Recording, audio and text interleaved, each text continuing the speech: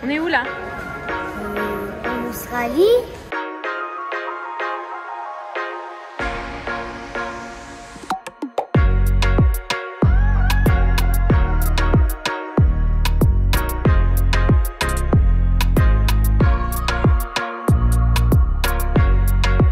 Really is a massive bucket list item ticked. Hello and welcome to Grizzly and Bear Overland with Lee and Steffi. This week is the last episode of our family trip in Queensland.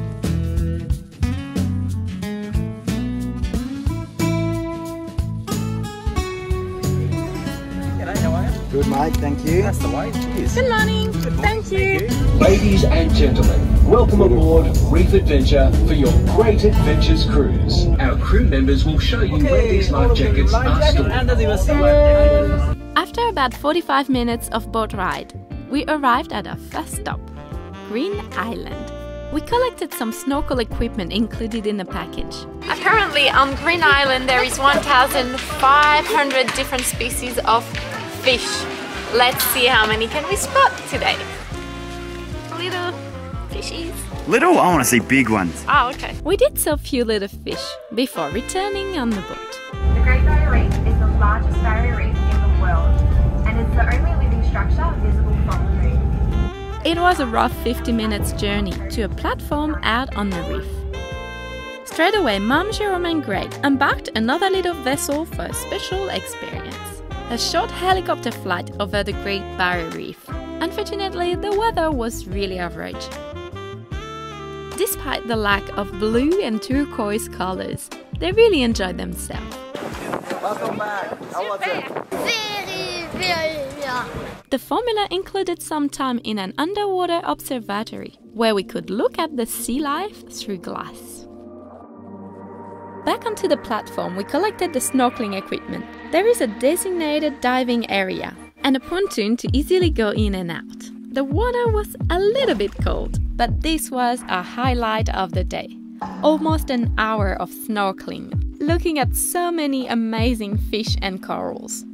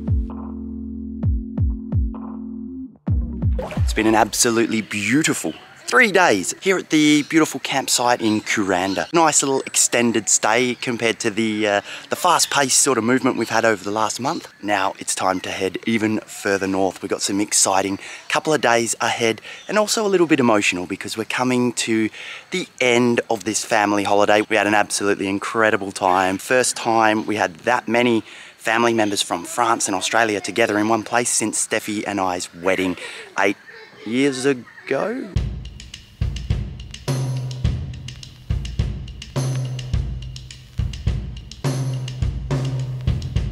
We arrived at Bruce Crocodile Cruise. We're gonna go on a boat along the river and hopefully we can spot some frogs.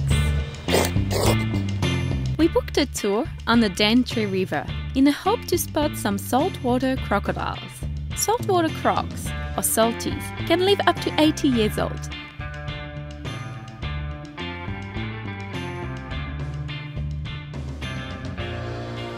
We spotted a 5-meter-long male, estimated to be 700 kilograms.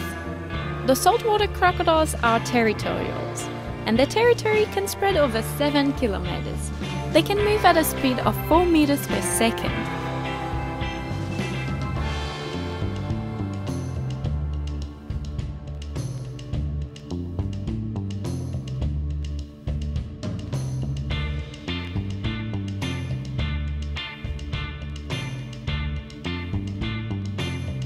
This was a great tour. We spotted some other wildlife, like this beautiful azure kingfisher. But what we enjoyed the most is the fact that they are not feeding the animals or disturbing them. On our way to the campsite, we were very lucky to come across a cassowary. Native to the tropical forest of New Guinea and northeastern Australia, it is the third tallest bird, after the ostrich and the emu. The cassowary has often been labelled the world's most dangerous bird.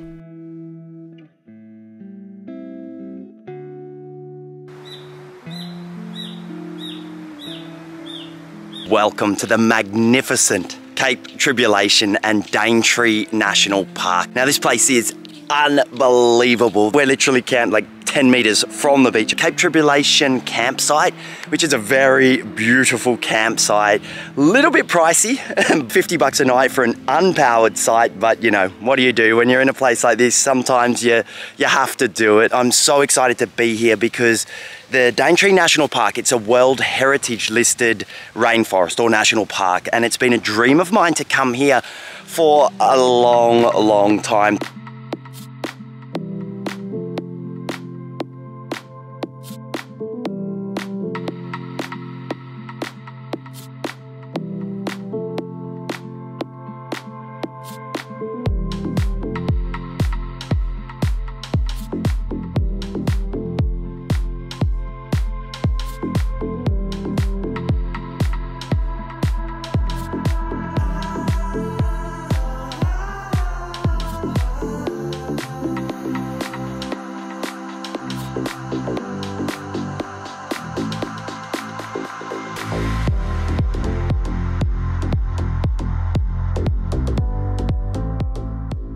Gregory, he wanted a fresh coconut, so what do?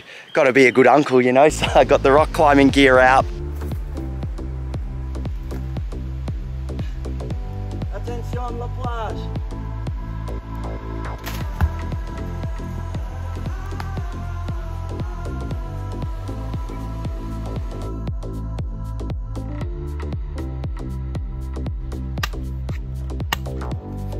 Oh, il y a du trop bon jus là-dedans.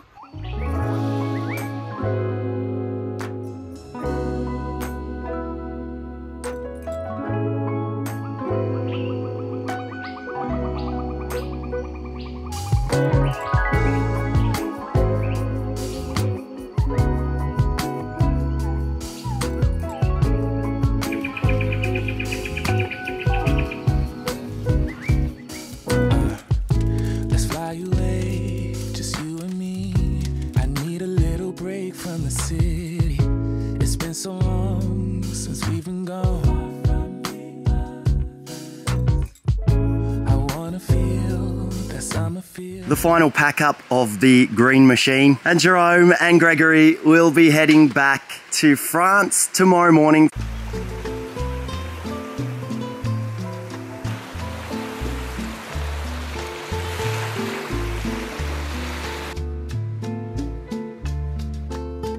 We drove from Cape Tribulation back to Cairns. About to say goodbye to our saviour.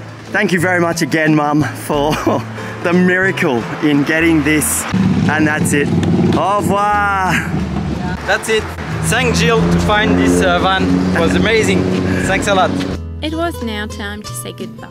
You'll be a big boy when I see you again. You're beautiful. Love you. Yeah. Spoiled boy, I never even got hugs. We dropped my brother and his son at the airport. We were feeling sad, but so grateful for the amazing 3 weeks we just spent together, creating the best memories. Bon voyage et à bientôt! My mum isn't returning to France for another 2 weeks, so we made the most of those precious moments together.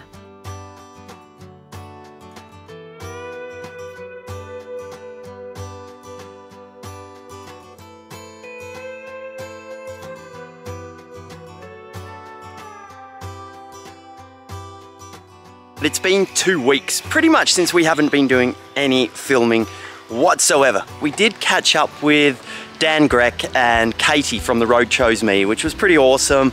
to see those guys again, and we spent some really good quality time with them. We talked hours and hours and hours of great conversation. It was just so cool, buzzing off each other's adventures, pushing each other to go in certain directions. It's been a hectic 6 weeks, I guess, since Steffi's family arrived. Today, Steffi's mum, Evelyn, she's flying back to Paris, so it's sort of the end of the French family adventures with us, with them, and yeah, it's going to be emotional for sure. She loved her holiday, I hope. Evelyn, did you? It's been amazing, great to spend quality time with family. My parents were right there, they've gone already. We just said our goodbyes. Very exciting times. Steffi and I are going to be making our way to the north. It's time for Cape York. The tension, the excitement, the nervousness has been building over these past probably 3 or 4 weeks now. We've done a lot of vehicle maintenance, still got a few things I'm not sure about, a couple of mystery clunks that I'm nervous, but whatever, we just got to go. Back to the same airport 2 weeks later. Mom was sad to leave Grizzly and Bear. The goodbyes were very difficult. But next time, it won't be 3.5 years before we see each other again. Promise.